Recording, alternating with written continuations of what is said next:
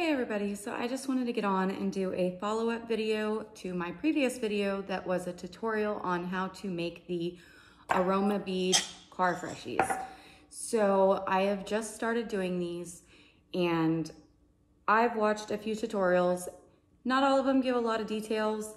So I just wanted to come on and share some of the things that I ran into along the way that maybe are questions that you might be having, or just things you could know beforehand so that you don't run into the same issues that I did.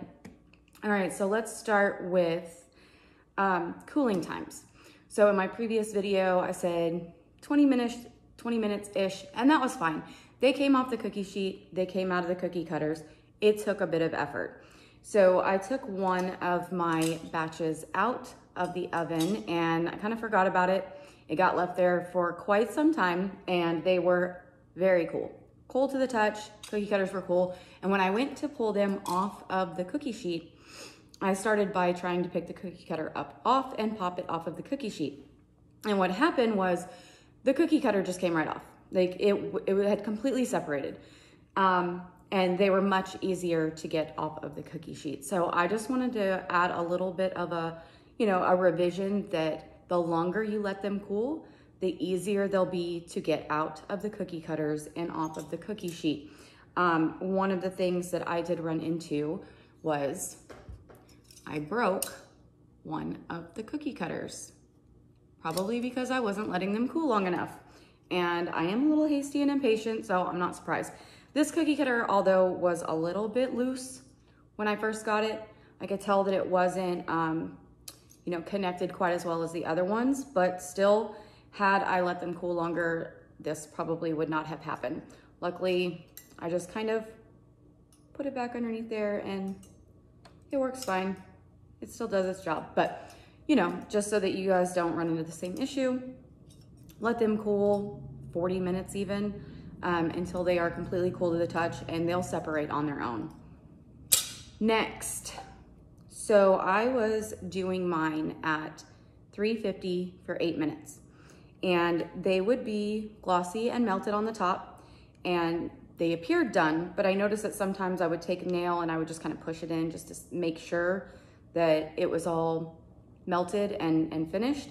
And I noticed with a few of them, especially the ones with a lot of area in the middle, of course not around like these small ears and things because the heat gets through there and melts it really well all the way through.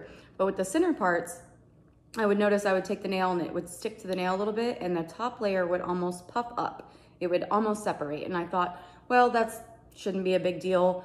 As long as the top is completely melted together, it'll stay together and I don't need to worry if the middle isn't completely melted. I was wrong. If you can see, the top separated and I actually had some dry beads falling out. As you can see, it's just crumbling and falling apart. So I am now doing them at 350 for 10 minutes and that has fixed the problem. But if you're just getting started with these, always do a test. Like I said, I just take one of my nails and I just kind of pop it and it'll stick to the nail a little bit. And if it puffs up at all, just go ahead and leave them in there for another minute or two, but keep an eye on them. And third, different oils and curing times. So most everything I saw said 1 to 3 days for your beads to fully absorb and dry. So this is how they should look when they're fully absorbed and ready to go. They're completely loose. They're almost as if you never added oil to them, straight out of the bag. That's how they should look. These I did the same time I did these. Now, this is a Diva by Tyler Candle Company fragrance. These, after 24 hours, were completely done. I did these about 3 days ago. Same with these, 3 days ago.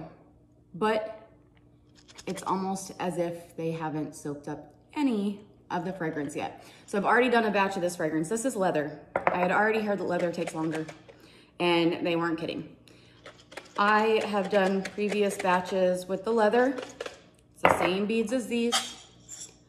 Fragrance oil bought from the same company.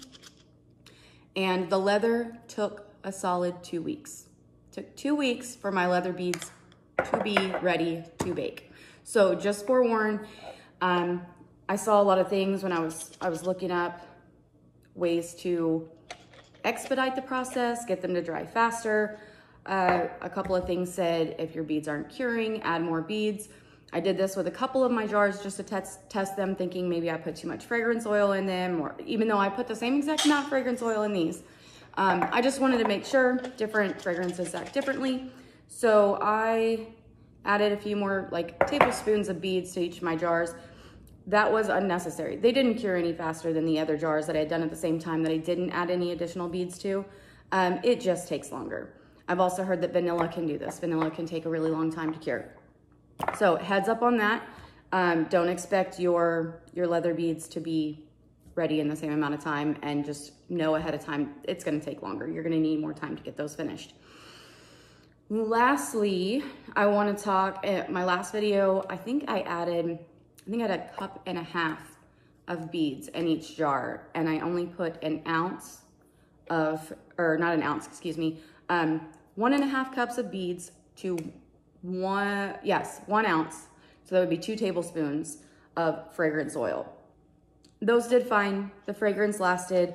I still have one in my car. I can still smell it, but I have decided, and I think this is the better route. They smell stronger. They'll last longer. I do 1 tablespoon of fragrance oil to every 1/2 cup of beads. So whereas I was putting in 2 tablespoons to a cup and a half, I'm now putting 3 tablespoons into a cup and a half of beads. So now every fragrance is different. I had a fragrance in my first batch that was very, very strong, super strong.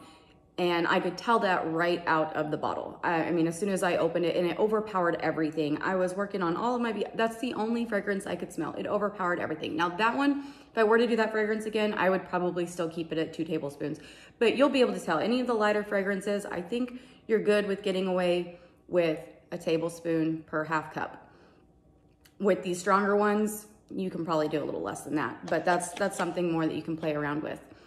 So far, those are the major issues or kind of bumps in the road or things that I've learned so far in this journey of making these car freshies.